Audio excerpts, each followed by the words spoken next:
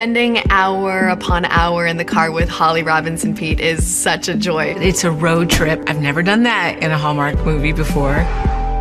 This movie follows the movie star Madeline Ellis on a cross-country road trip, and the only person that's there to help her along this journey is Sarah. Be careful with those. The fact that Sarah mentors Madeline a little bit is what really drew me to the script. To be taught new lessons about life from someone half your age is quite an adjustment. I have never done a road trip with a stranger. I can't imagine what it would be like to be cooped up in a car. Action.